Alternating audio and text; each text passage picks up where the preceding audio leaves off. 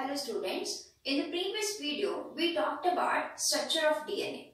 The DNA is made up of polymer of nucleotide. The nucleotide is consisting of three components, that is pentose sugar, nitrogenous bases and the phosphoric acid.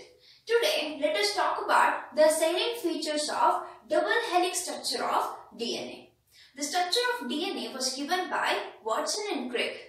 The model of the DNA they called as DNA double helix. Now, what is meant by this DNA double helix? Let us keep talking about the points which they give. The first one, the DNA is consisting of two strands, and each strand is consisting of a long chain of nucleotides. So here we can see it is consisting of two strands, and these two strands are consisting of a long chain of nucleotides.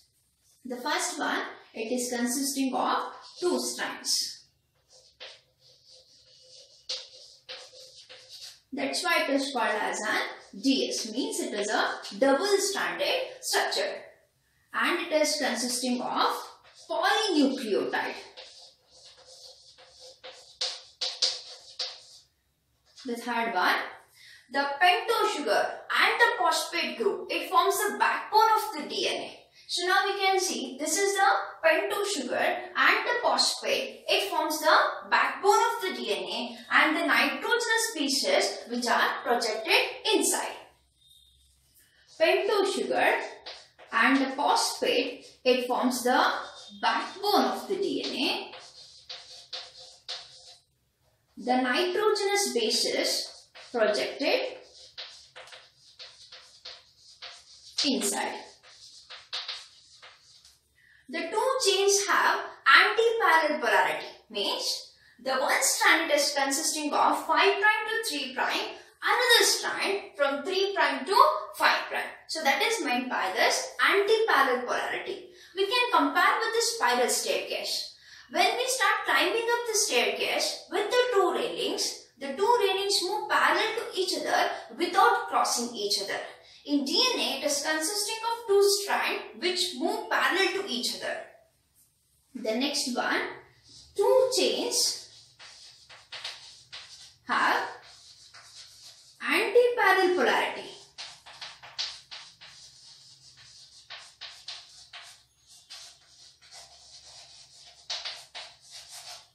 The next point, purines always pair with the pyrimids. Adenine, it is going to pair with the thymine with 2 hydrogen bonds, and guanine, it is going to pair with the cytosine with 3 hydrogen bonds. Adenine, it is going to pair with thymine with 2 hydrogen bonds, and the guanine, it is going to pair with cytosine with 3 hydrogen bonds. Now we can see here, adenine, it is going to pair with the thymine with 2 hydrogen bonds, and the thymine, it is going to pair with the adenine with the 2 hydrogen bonds. Cytosine, it is going to pair with the guanine, and here the guanine, it is going to pair with the cytosine with 3 hydrogen bonds. The two strands are held together by hydrogen bonds. Two strands held together by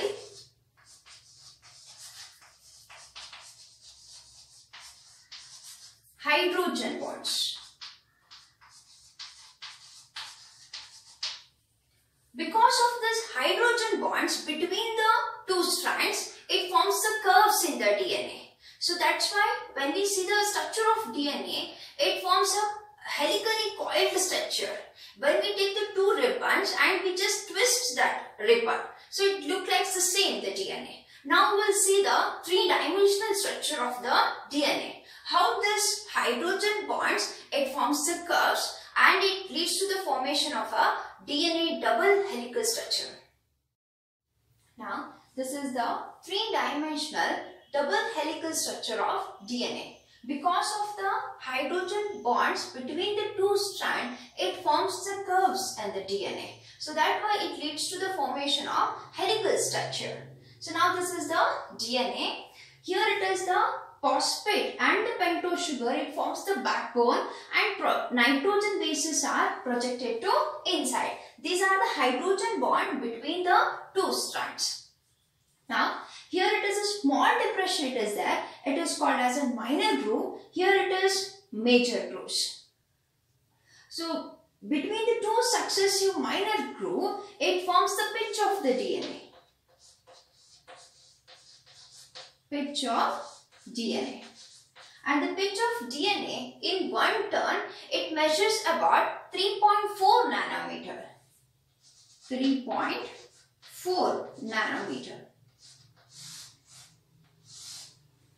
So it is called as an one turn of the DNA. The one turn of the DNA is called pitch of DNA. It measures about 3.4 nanometer.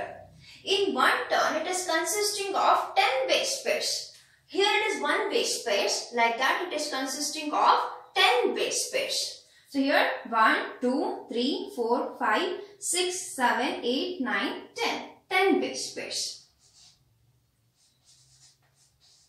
In one turn. In each consecutive base pairs, it measures about 0.34 nanometer. So in each consecutive base pairs, it measures about 0.34 nanometer. The width of the DNA is 2 nanometer. So here we can write the width of the DNA is 2 nanometers. So once again we will revise whatever we have discussed. The first one, the DNA is made up of 2 strands and each strand is made up of polymer of nucleotides. Phosphate and the pentose sugar forms the backbone of the DNA and the nitrogen bases are projected to inside. The two chains have anti-parallel polarity, means it is the one strand it is consisting of 5' to 3', another from 3' to 5'. Purines always pair with the pyrimidids, that is adenine it is going to pair with the thymine with 2 hydrogen bonds. Cytosine it is going to pair with the guanine with 3 hydrogen bonds. The pitch of the DNA it measures about 3.4 nanometer. The pitch of the DNA means 2 successive minor groove or 2 successive major grooves. It measures about 3.4 nanometer. In one turn of the DNA, it is consisting of 10 base pairs. Each consecutive base pairs, it measures about 0.34 nanometer and the width of the DNA is 2 nanometer. So this is about the salient features of double helix structure of DNA. The next we are going to study about the types of DNA. The types of DNA, bDNA, aDNA, zDNA. The differences between the types of DNA, first one is pitch length. Means the pitch of the DNA, it is a one turn of the DNA. Either it is 2 successive major groove or 2 successive minor grooves. It measures about 3.4 nanometer in bDNA. Whatever we have discussed the important features of double helix structure of DNA which was given by Watson and Crick, that is bDNA. In aDNA, it measures about 2.86 nanometer. In zDNA, it is 4.4 nanometer. The coiling, it is the bDNA in a right-handed fashion, aDNA right-handed fashion, the zDNA it coils in a left-handed fashion. Diameter of the bDNA 2 nanometer, aDNA 2.6 nanometer and zDNA 1.8 nanometer. Base pairs in one turn. In one turn, it is consisting of 10 base pairs. In bDNA, in aDNA it is 11 and in zDNA it is 12. Now we will study the 2 rules of DNA. The first one is base pair rule. According to the base pair rule, purines always pair with the pyrimidids. That is, adenine always going to pair with the thymine with 2 hydrogen bond and the guanine it is always going to pair with the cytosine with 3 hydrogen bonds. The first rule, that is base pair rule.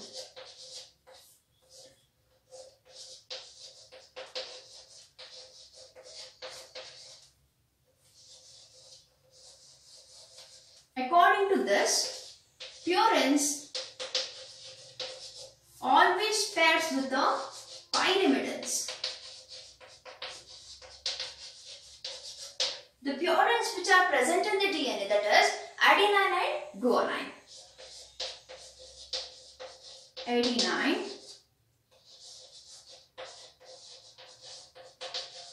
guanine.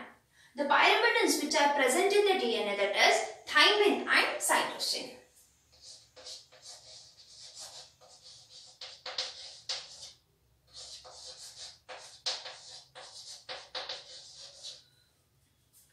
Adenine, it is always pairs with the thymine with 2 hydrogen bond, and the guanine, it is always going to pair with the cytosine with 3 hydrogen bond.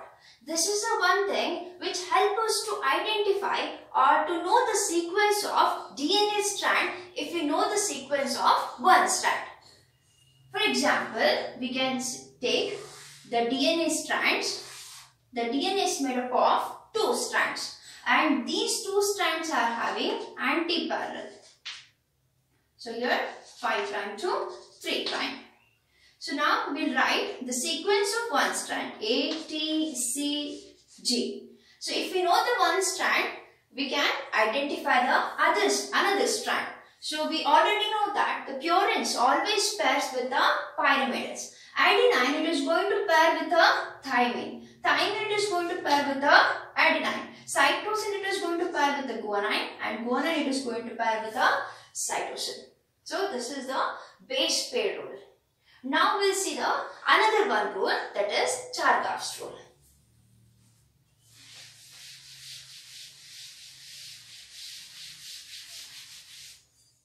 The next one is Chargaff's rule.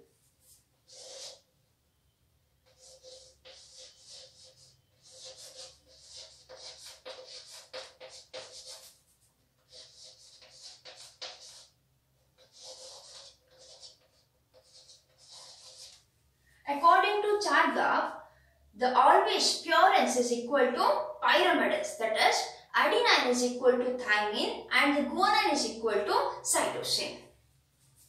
Adenine is equal to thymine and the guanine is equal to cytosine. Now this is an equal sign, means here it represents the number of the nitrogenous bases which are present in the DNA. So here A is equal to T and G is equal to cytosine, that is C. Now we can take the example here.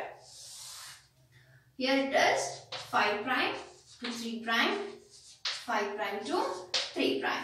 So A, T, C, G, C. In front of A it is T, in front of T, A, in front of C, G, C, G. So now we'll count the number. How many adenine it is there? 1, 2. So here 2 adenine. And how many thymine it is there? 1, 2. So 2 is equal to 2. Now we'll count the number of guanine. 1, 2, 3. So here it is 3. Cytosine 1, 2, 3 is equal to 3. That is 2 divided by 2 is equal to 1. 3 divided by 3 is equal to 1. That means A plus G divided by T plus C is always equal to 1. It is a constant.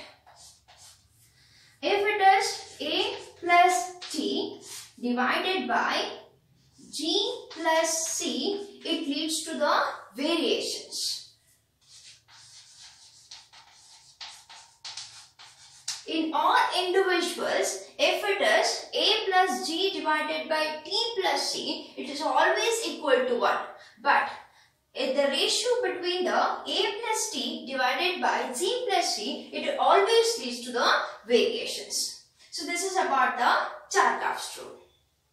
In the next video, we will discuss about the packaging of the DNA. How the long DNA, it will be packed in the nucleus. Thank you.